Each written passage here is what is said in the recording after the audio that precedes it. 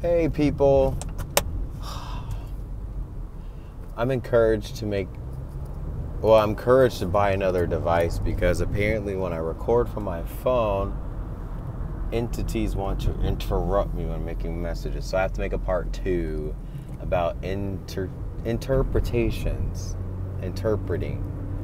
And I didn't want to put too much specific information because wiry cricket. Excuse me for a second, y'all.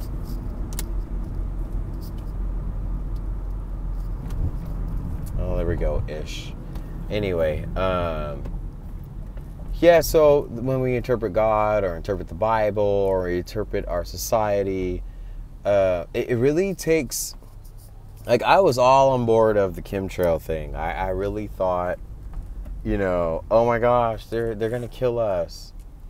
But I always think about the people in the planes, how are humans able to do this and then live kind of, normally, in a sense where if they know what they're doing and they know they have to breathe the same air, then I'm kind of dismissing the idea of the chemtrails are out to kill us. I do firmly believe, and I've channeled this, and I've prayed, I've meditated, and it always came back to me by saying it's literally to cover up what is really, the earth and the people on the plane of earth are just not prepared and ready to see what's really beyond the veil. That's why I kind of appreciate WSO, Jeff P, Mr. MBB 333, Brandon Nagel. Hey, Brandon Corey Nagel. And Rap the News. Hey, y'all, let's rap the news. Like, I really appreciate them because they have...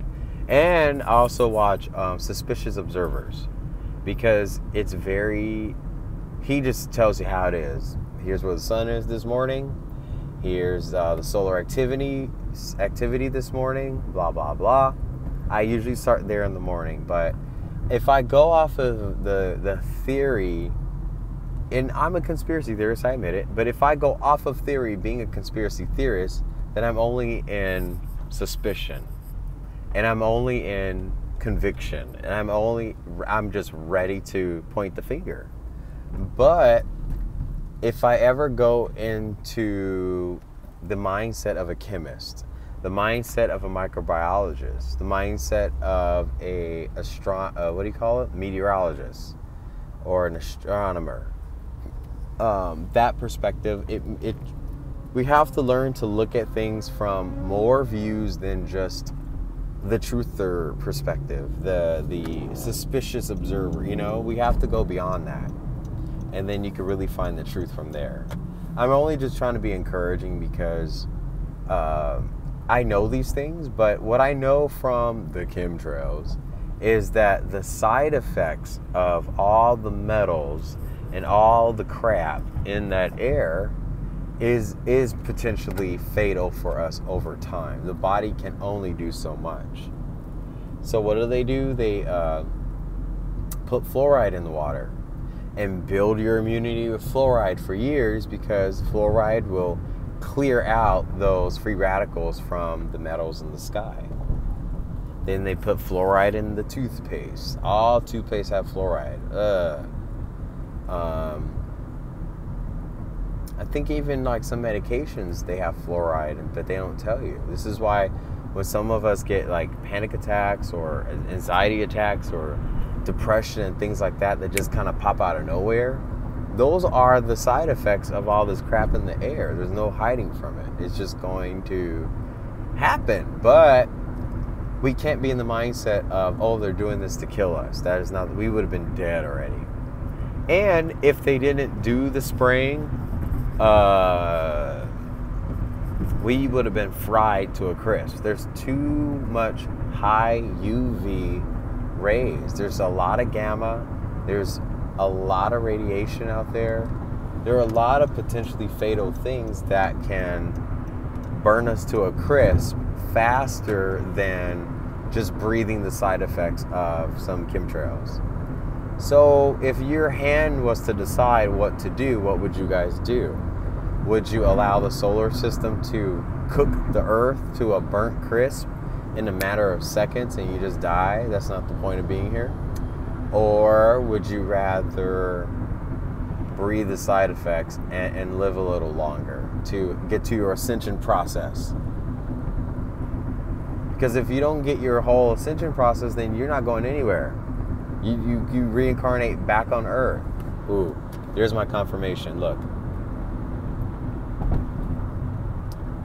One. I don't know if you guys see that. One. See? Anyways, my phone's dying, but I just wanted to share that with everybody about interpretation. And really, like, I was interpreting the meaning of God to my friend, and he was open and receptive to it. Shout out to my friend. He knows who he is. But the New Testament, that's why the New Testament was written, is because this Almighty, this Heavenly Father, this I am that I am, who proclaimed mercy and grace, begat his son. And a lot of times they say don't get got, like don't get got, don't get gotten. And a lot of times, like when you guys watch Game of Thrones, you're being gotten already, because they're trying to project a culture, a religion, a pagan, they're trying to put it on you. Even though you're watching TV, you're influenced by it. And then you start living by what you're watching, because you're so used to it all the time. Kind of like how I am with dancing. I'm so used to it all the time. So I know the ways to manipulate people to do choreography. Like people who don't want to twerk, I can get them to twerk. I know the magic on how to do that. So we have to be careful how we got to people. It's just another way of saying manipulate. And unfortunately, that's what God did with Jesus. But what I understood about the Virgin Mary, and when they said she was born, what is it? Like she was born of a virgin, or I forget the term. How do you say it? But Jesus was born of a virgin. It means that she did not interbred with any human. She didn't. So obviously that infers that Jesus was a star seed. Jesus was he was a star seed. There's no other way around it.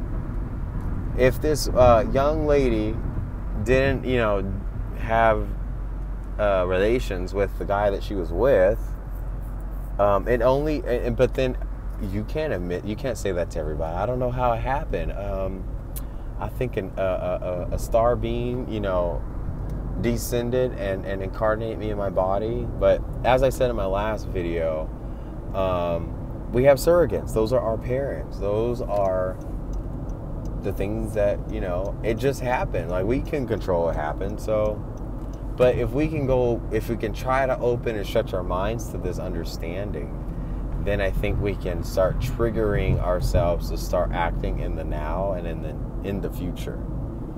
We have to just get a boost, a time jump. So I think that's all I really wanted to share with everybody. I kind of hit all the corners of what I wanted to talk about. And just know that Russia collusion, global warming, and climate change, they all don't mean literally what they mean.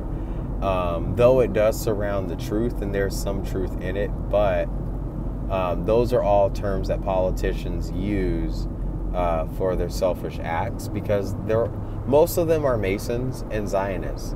And the way that they leave code, and that's another topic I'll get into another day, they'll leave code. There's a heron. Look, oh, that's a dirty window.